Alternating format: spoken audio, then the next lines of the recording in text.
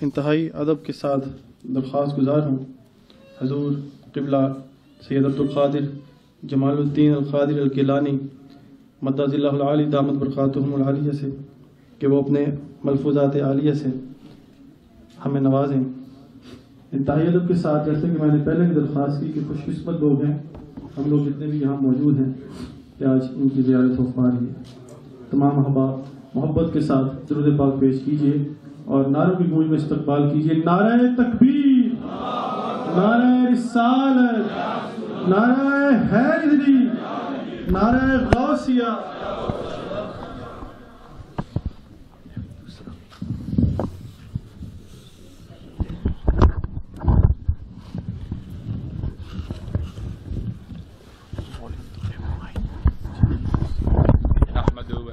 وسلم علی رسول النبی الامین الکریم، اما بعد، اعوذ باللہ من الشیطان الرجیم، بسم اللہ الرحمن الرحیم۔ میں گلریز صاحب کا اور دیگر احباب کا، تمام ساتھیوں کا مشکور ہوں کہ ماشاءاللہ اتنی خوبصورت غوث الاعظم دستگیر کی 11ویں شریف اور حضور نبی پاک صلی اللہ علیہ وآلہ وسلم کی میلاد پاک کی محفل میں مجھے بلایا، اور اللہ تبارک تعالیٰ کا شکر گزار ہوں کہ آج الحمدللہ صحت نے کچھ اجازت دی کہ میں آیا اور اس محفل میں آپ لوگوں کے ساتھ شریک ہوا۔ زیادہ کوئی، میں جس طرح سے ہمارے ساتھی نے کہا کہ پروفیشنلز یہاں پہ نہیں ہیں، ماشاءاللہ سبھی پروفیشنل تھے، اور ماشاءاللہ ثنا خوان رسول ہونے کے لیے یا کچھ اسلام کی باتیں کرنے کے لیے کسی کو پروفیشنل کی ضرورت نہیں۔ ہم دین ملا میں نہیں بلکہ دین محمد رسول اللہ میں یقین رکھتے ہیں صلی اللہ علیہ وآلہ وسلم میں، تو ہم میں جو معتبر، جو عالم شخصیت ہو، جو برکت والی شخصیت ہو، جو بزرگ شخصیت ہو، وہ اپنی نصیحتوں سے، اور جو شخص جذبہ رکھتا ہو وہ اپنے کلام سے حضور نبی پاک صلی اللہ علیہ وآلہ وسلم کے نعت رسول مقبول صلی اللہ علیہ وآلہ وسلم سے، اور حضرت غوث الاعظم دستگیر شیخ عبد القادر جیلانی کے عقیدت مندانہ الفاظ سے غوث الاعظم دستگیر کے سامنے پیش کرنے کے لیے منقبت کی صورت میں پیش کر سکتا ہے۔ میں کچھ باتیں صرف جس طرح سے ہمارے بیرسٹر صاحب نے کہا کہ میں کوئی پریپریشن کر کے نہیں آیا ہوں، کوئی خاص ٹاپک لے کے نہیں آیا ہوں، اس طرح سے میں بھی صرف شرکت کے لیے آیا تھا اور میں کوئی ٹاپک لے کے نہیں آیا، لیکن بہت امپورٹنٹ بات جس سے شروع ہوئی وہ یہ تھی کہ مدرز ڈے، اور اس ملک کے اندر، برطانیہ میں اور ویسٹرن کنٹریز میں ہر جگہ ادر ڈفرینٹ ڈیٹس کے اوپر مدرز ڈے منایا جاتا ہے۔ حالانکہ مدرز ڈے، مدر جو ہے نا اپنے لیے کوئی سن ڈے نہیں مناتی، کوئی ڈاٹر ڈے نہیں مناتی، اس کے لیے ہر دن ڈاٹر اور سن ڈے ہوتا ہے۔ تو اسی طرح سے اگر ہم حضور نبی اکرم محمد مصطفیٰ صلی اللہ علیہ وآلہ وسلم کے، غوث الاعظم دستگیر شیخ عبد القادر جیلانی کے، بزرگان دین کے، اصحاب رسول کے، سب کے اگر ہم تعلیمات کے اوپر جائیں گے تو ماں سے بڑی کوئی حیثیت والا ہمارے سامنے موجود نہیں ہوتا۔ حضرت غوث الاعظم دستگیر شیخ عبد القادر جیلانی کے سامنے ایسے لوگ آتے تھے کہ ہمارے لیے دعا کریں، وہ دیکھ لیتے تھے کہ ان کی ماں ان سے ناراض ہے، فرماتے تھے پہلے جاؤ اپنی ماں سے دعا کراؤ پھر میرے پاس آنا۔ تو یہ چیزیں، اور سب سے اللہ تبارک و تعالی نے پیمانہ جب مقرر کیا اور آپ کو بتایا کہ میں تم سے کتنا پیار کرتا ہوں، تو اس نے باپ کا، اولاد کا، کسی کا پیمانہ استعمال نہیں کیا، فرمایا کہ ماں سے اتنے گنا زیادہ میں تم سے پیار کرتا ہوں۔ مطلب کہ ماں سے زیادہ تو کوئی پیار کر ہی نہیں سکتی، کیوں؟ اللہ تعالیٰ نے کہا کہ اس سے اتنے گنا زیادہ میں تم سے پیار کرتا ہوں۔ تو اللہ تعالیٰ ہم سب کو توفیق عطا فرمائے کہ ہم اپنی ماؤں کے قدموں کو چومیں اور زیارت کریں اور ان کا ادب کریں، ان سے اتنی محبت کریں جتنی محبت وہ ہم سے کرتی ہے۔ ہم اتنا نہیں کر سکتے لیکن کرنے کی کوشش کریں۔ اور اس کی نصیحتوں کو اور اس کی دعاؤں کو سنبھالیں۔ حضرت موسیٰ علیہ السلام کی جس دن والدہ پاک کا وصال ہوا، اس دن ان کی والدہ ماجدہ کا وصال ہوا، تب وہ کوہ طور پہ گئے۔ جب اللہ تعالیٰ سے ہم کلام ہوئے تو اللہ تبارک و تعالیٰ نے فرمایا کہ آج سے ذرا احتیاط سے بات کرنا، آج سے ذرا مؤدب ہو کے بات کرنا۔ فرمایا کہ یا رب یہ کیا ماجرا ہے؟ کہا کہ تم جب آتے تھے مجھ سے بات کرنے تو پیچھے تمہاری ماں دعا کرتی تھی رو رو کے کہ میرے بیٹے سے یا رب کوئی غلطی ہو جائے تو معاف کرنا۔ تو آج تمہارے وہ دعا کرنے والی پیچھے نہیں رہی، تو ذرا احتیاط سے بات کرنا۔ تو یہ ماں کے مقام کے اوپر جس طرح سے بیرسٹر صاحب نے فرمایا کہ اگر ہم ہفتوں بھی بولتے رہیں تو وہ بھی کم ہے، لیکن کم سے کم اس ملک میں، اس ماحول میں، اس سوسائٹی کے اندر یہ چیزیں جو ہیں یہ گم ہو چکی ہیں، یہ غائب ہو چکی ہیں۔ ماں اور باپ کا اور اولاد کا رشتہ صرف ایک پیدائش کا رہ گیا ہے، اور پیدائش سے اس وقت تک جب تک کہ آپ بڑے ہو جائیں، اس کے بعد اولاد ماں کو چھوڑ دیتی ہے، باپ کو چھوڑ دیتا ہے، باپ ماں اولاد کو چھوڑ دیتے ہیں۔ تو ہمیں اپنے تہذیب میں، اپنے مذہب کو، اپنے مذہب میں، اپنے سوسائٹی میں، اپنے تہذیب میں، اپنے پرانوں کے، اپنے پرانے ان تعلیمات کو بھولنا نہیں چاہیے۔ اور جس طرح سے جو ماں سے جس کے ماں باپ ناراض گئے، اس سے اللہ ناراض رہا۔ تو یہ یاد رکھیے گا، ان سے معافی مانگیں۔ جن کے والدین جا چکے ہیں ان کے لیے خیرات، صدقات، ان کے لیے خیرات، ان کے لیے نوافل، قرآن پاک ختم کیا کریں۔ جن کے ماں باپ زندہ ہیں وہ شکر کریں اور ان سے فائدہ اٹھائیں جتنے دن وہ موجود ہیں۔ ساتھ میں نے 2-4 باتیں اسی آج کی محفل کے حوالے سے، ایک مولود، میلاد، 11ویں شریف، میلاد شریف، حضور نبی پاک صلی اللہ علیہ وسلم کے نعت شریف، ذکر شریف، یہ سب چیزیں ایک ہی ہیں۔ 11ویں شریف حضرت غوث الاعظم دستگیر شیخ عبد القادر جیلانی ہر مہینے کی 11 کا دن اور 12ویں کی رات ہوتی تھی، وہ مناتے تھے میلاد مصطفیٰ۔ صحابی رسول ہر سوموار کو روزہ رکھتے تھے، وہ بھی میلاد مصطفیٰ تھا کہ حضور نبی پاک کی میلاد مناتے ہیں۔ ہم بھی میلاد مناتے ہیں، پورے دنیا کے اندر میلاد منائی جاتی ہے۔ لیکن اس بات کو ہم میں سے بہت کم لوگ سمجھتے ہیں کہ جو کامل ہوتا ہے، چاہے وہ پیر ہو، چاہے وہ ہمارا آقا رسول صلی اللہ علیہ وآلہ وسلم حیات النبی ہو، جو کامل ہوتا ہے جب اس کی محفل ہوتی ہے تو اس کی نظر اپنی محفل پہ ضرور ہوتی ہے۔ تو اس محفل میں جس طرح سے ہمارے کافی ساتھی میں نے یہاں پہ دیکھا ہے گم ہو جاتے ہیں، ایسے گم ہونا حج کے برابر ہے۔ کیوں حج کے برابر ہے؟ کہ آپ اس آقا کی مجلس کو اس طرح سمجھتے ہو کہ جیسے آقا موجود ہیں۔ بے شک آپ انہیں نہیں دیکھ رہے، لیکن آقا اپنی محفل میں موجود ہوتے ہیں اور آپ کو دیکھتے ہیں۔ تو با ادب رہنا وہ بہت اچھی بات ہے، لیکن اس کے ساتھ اپنے آپ کو چھوڑ دینا، گم ہو جانا، سرور میں، نعت میں، ذکر مصطفیٰ صلی اللہ علیہ وآلہ وسلم میں۔ جب محمد کا نام آئے تو آنکھوں کے سامنے سبز گنبد آ جائے، جب رسول اللہ کہیں تو آپ کے ایسے لگے جیسے مسجد نبوی صلی اللہ علیہ وآلہ وسلم میں جالی کے سامنے کھڑے ہوں، ہاتھ باندھ کے کھڑے ہوں، سلام پیش کر رہے ہوں، ایسے سمجھیں جیسے آقا آپ کے سامنے کھڑے سلام پیش کر رہے ہیں۔ تب مزہ آتا ہے عبادت کا، اور یہ بھی عبادت ہے۔ ثناخوان رسول ہونا وہ عبادت سے بھی زیادہ ہے، وہ ایک کوالیفیکیشن ہے۔ وہ قیامت کے دن وہ بھی کام دے گا جس طرح حضور کے صحابی ثناخوان ہوا کرتے تھے۔ اسی طرح سے ہم میں سے جو ساتھی ثناخوان ہیں، بے شک جس طرح کہا گیا کہ پروفیشنل نہیں ہیں، لیکن اپنی کمیونٹی کے اندر وہ ثناخوانی کرتے ہیں، یا اکیلے صبح کھڑے ہو کے ثناخوانی کرتے ہیں حضور کی، چاہے کوئی سن رہا ہو یا نہ سن رہا ہو، اللہ اور اس کا رسول سنتا رہتا ہے۔ تو ہمیشہ اس کو یاد رکھیں کہ ان محفلوں میں سب کے لیے، جس طرح یہاں پہ بچے بھی موجود ہیں، بچیاں موجود ہیں، چھوٹے موجود ہیں، یہ ان کا اس محفل میں یہاں اندر موجود ہونا زیادہ ضروری ہے بنسبت باہر پلے ایریا کے۔ وہ روزانہ پلے ایریا میں جاتے ہیں، یہاں موجود ہونا کیا ضروری ہے؟ اس لیے ضروری ہے کہ ہمیں، ہمارے اسلام کے دشمنان جو ہیں وہ ہمارے دین سے ہمیں شرمسار کرنے کی کوشش کر رہے ہیں کہ ہم شرمندہ ہوں۔ جہاں مسلمان کا نام آئے تو ہم شرمندہ ہوں، ہم پیچھے رہیں۔ हम ना कहें कि हम मुसलमान हैं कि उसके वजह से दूसरों को परेशानी होती होगी। इसलिए हमारे बच्चों को, हमारी नई नस्लों को, उन सब को बहुत ज़रूरी है कि वो इन महफिलों में मौजूद रहें और जानें कि हमारा इस्लाम सबसे बेहतर दीन है। हमारा दीन जो अल्लाह ने मुकम्मल कर दिया वो सबसे बेहतर, कुरान सबसे बेहतर, रब सबसे बेहतर, हमारा आका नामदार सल्लल्लाहु अलैहि वसल्लम नबियों का सरदार। हम में से कादरी जो हैं उनका सबका, उनका गौसल आजम दस्तगीर शेख अब्दुल कादिर जिलानी वलियों का सरदार।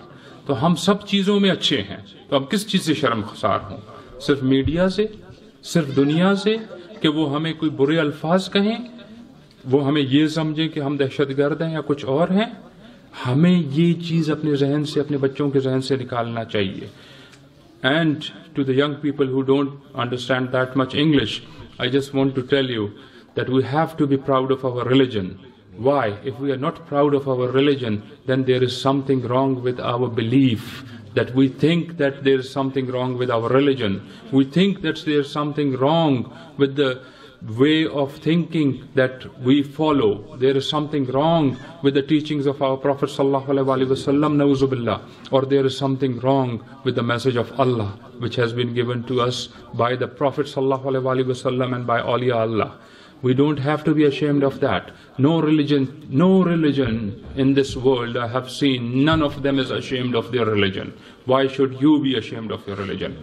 A Sikh, he wears his turban and moves around all around the world. Anywhere in the world you go and see him and you recognize him, he's a Sikh, and he's not ashamed of that. A Hindu woman, she wears her sindoor and her sari and goes everywhere. A Hindu man, he puts his tilak on his face and walks around everywhere. They are not ashamed.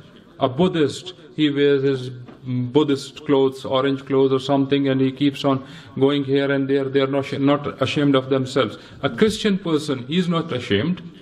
He goes, when you kiss the hand of your father or your mother or your sheikh, they say, oh, look what he is doing. When he goes in front of his cardinal or in front of his pope, he doesn't kiss his hand, he kisses his ring.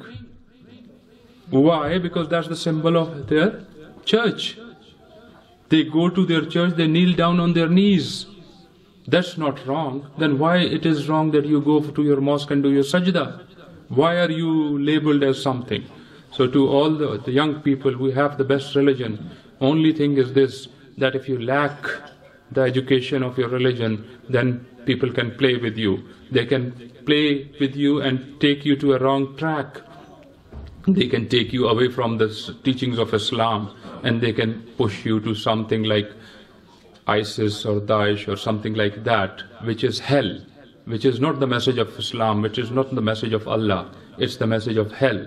It's the message of Satan, which they are following.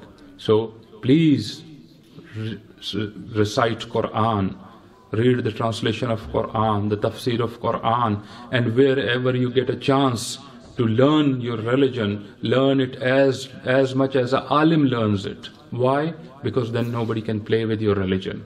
Anybody says anything in front of you, you can answer them.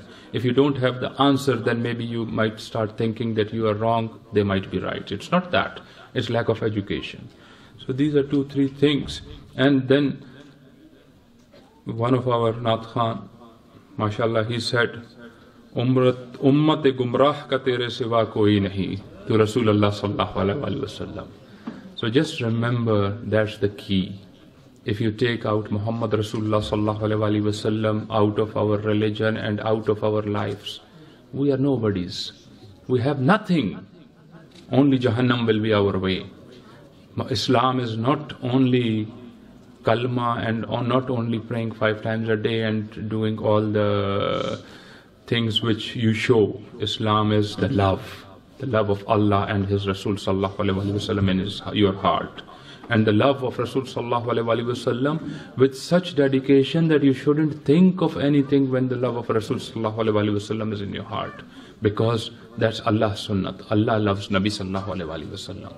When durood, Allah tabarak ta'ala says in Quran to recite durood and say salam, it's inna Allaha wa malaikatahu yusalluna ala nabi ya ayyuhallazina amanu sallu alayhi wa sallimu taslimat.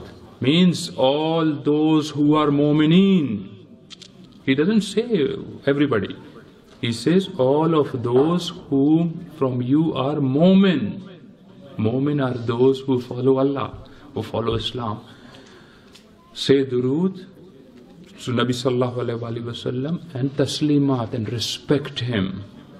Okay, respect him. That means the love and respect of Prophet sallallahu alaihi wasallam is there. The durood, which my brother said, that if you recite one durood, you will get 10 times the reward. I'll come again to Urdu. آپ کو 10 برکتیں ملتی ہیں. اسی طرح سے آپ کے 10 درجات بھی بلند ہوتے ہیں, اور اسی طرح سے آپ کے 10 گناہ بھی معاف کیے جاتے ہیں, جھڑ جاتے ہیں 10 گناہ. اگر آپ یہ سوچیں کہ آپ تمام عمر حضور نبی پاک صلی اللہ علیہ وسلم پہ درود بھیجیں تو آپ کتنے گناہ اپنے جھاڑتے رہیں گے. اس ملک میں ہر جگہ گناہ ہے. آج کے دور میں تو ہر جگہ گناہ ہے. آپ ٹی وی کے اوپر نظر ڈالتے ہیں, ایک نامحرم عورت ہے, وہ آپ کے سامنے بھی نہیں ہے, آپ گناہ گار ہو رہے ہیں. آپ سڑک پہ گزرتے ہیں بھی آپ گناہ گار ہو رہے ہیں. آپ گناہ انٹینشنل اور ان انٹینشنل گناہ دونوں ہیں, اور کچھ ایسے گناہ ہیں جس کے ہم یوز ٹو ہو گئے ہیں. تو یہ گناہ جھاڑنے کے لیے بھی قیامت کے لیے بھی کچھ کرنا پڑتا ہے. نماز کی بہت ساری شرائط ہیں قبولیت کی, روزے کی کئی شرائط ہیں قبولیت کی.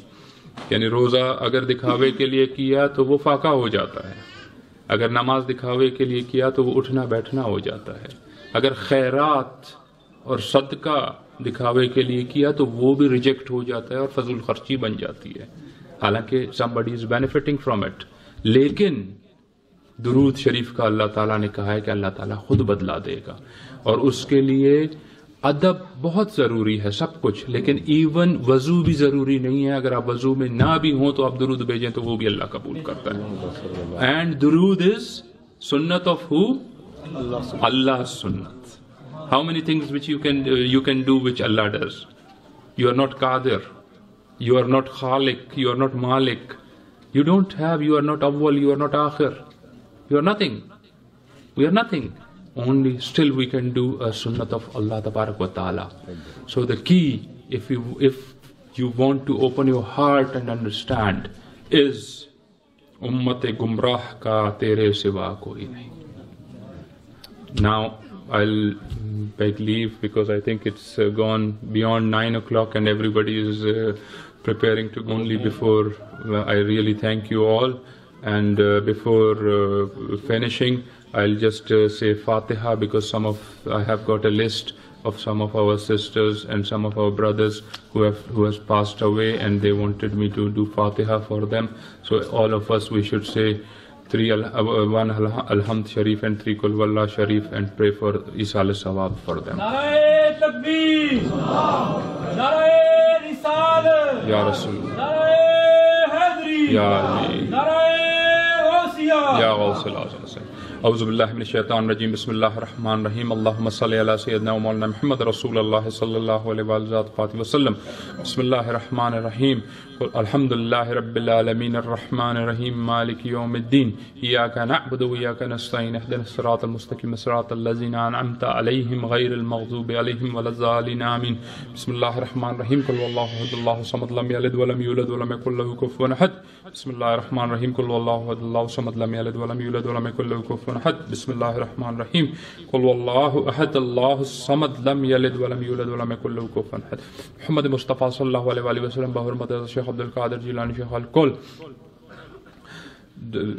صغرا بیگم, زہرا خانم, روبینہ شاہد, محمد شبیر, parents of راسف غفار صاحب and parents of روحیل صدیق صاحب, جنت فردوس نصیب فرمائے, عذاب قبر بچے. حضور نبی اکرم محمد مصطفیٰ صلی اللہ علیہ وآلہ وسلم شفاعت بہرمان فرمائے. حضرت غوث اعظم دستگیر شیخ عبد القادر جیلانی سلسلہ قادریان فیوزات دیں قیامت نہ دیا افتح شیخان قادریت عطا فرمائے. رحمت نازل درجات گناہت معاف فرمائے, صغیرہ و کبیرہ گناہت معاف فرمائے, کوتاہیت معاف فرمائے, اولادت خیرات و صدقات و خیرات و نوافل قرآن پاک قبول فرمائے.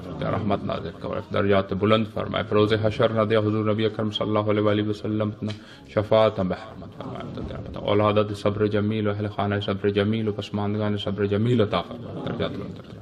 رحمت کا ارحم الراحمین. بلغ علی رسولہ نبی الامین الکریم. الحمدللہ رب العالمین. السلام علیکم.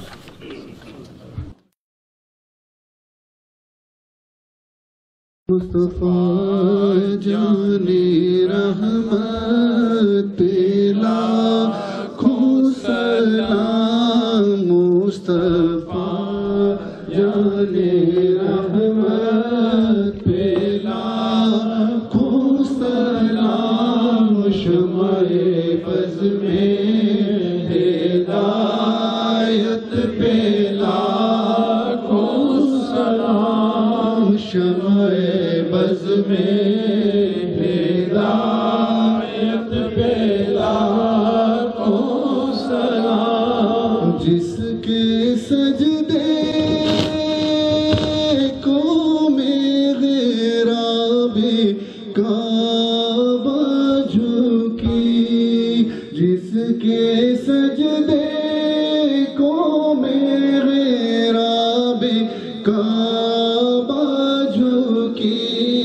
ان بابوں کی لذافت پہ لاکھوں سلام. مصطفیٰ جان رحمت پہ لاکھوں سلام. شمع بز میں ہدایت پہ لاکھوں سلام. سیدہ زہرا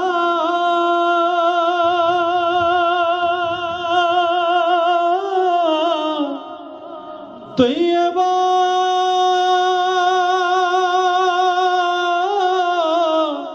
طاہرہ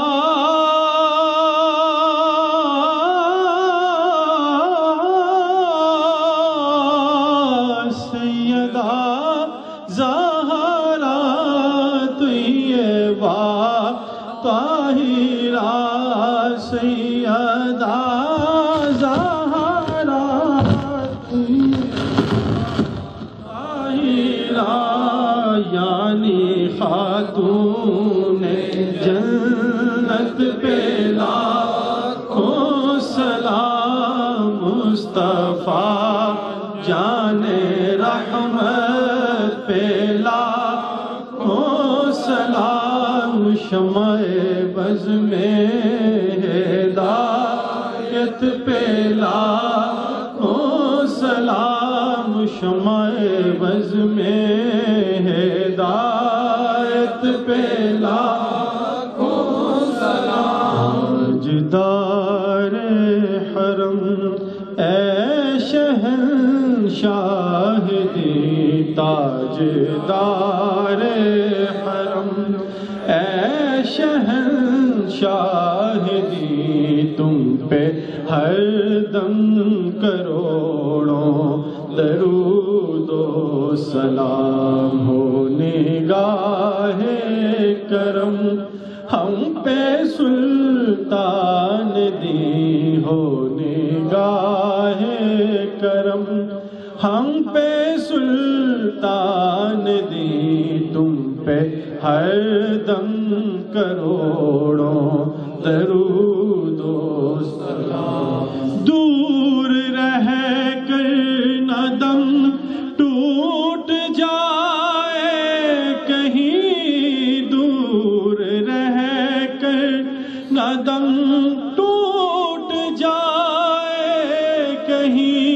کاش طیبہ میں ہے میرے ماہ مبین. کاش طیبہ میں ہے میرے ماہ مبین. دفن ہونے کو مل جائے 2 گز زمین. دفن ہونے کو مل جائے 2 گز زمین. تم پہ ہر دم کروڑوں درود و سلام. کوئی حسن عمل پاس میرے نہیں. کوئی حسن عمل پاس میرے نہیں.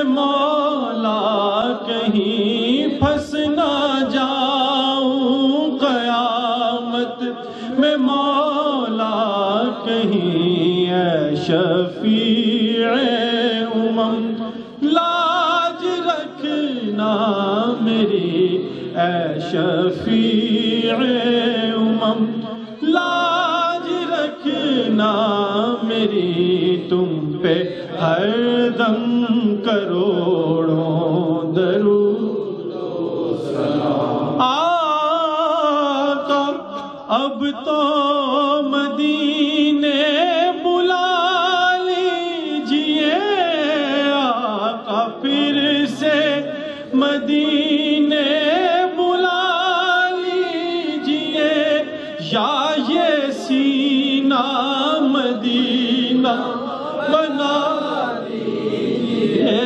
یا یہ سینہ مدینہ بنا دیجئے، از پہ غوث اعظم امام مبین، از پہ غوث اعظم امام مبین، تم پہ ہر دم کروڑوں درود و سلام ہو، نگاہ کرم ہم پہ سلطان دی، ہو نگاہ کرم ہم پہ سلطان دی، تم پہ ہر دم کروڑوں درود و سلام۔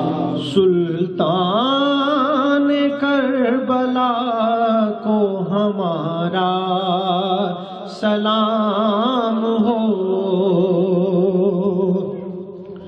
سلطان کربلا کو ہمارا سلام ہو، سلطان کربلا کو ہمارا سلام ہو، جانان مصطفیٰ کو ہمارا سلام ہو، جانان مصطفیٰ کو ہمارا سلام ہو کر شہید قوم کی کشتی ترا گئے، ہو کر شہید قوم کی کشتی ترا گئے، امت کے ناخدا کو ہمارا سلام ہو، امت کے ناخدا کو ہمارا سلام ہو، یا الہی صدقہ آل رسول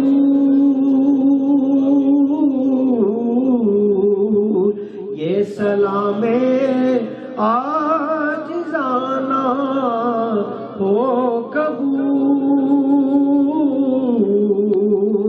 اے خدا کے لاڈلے پیارے رسول،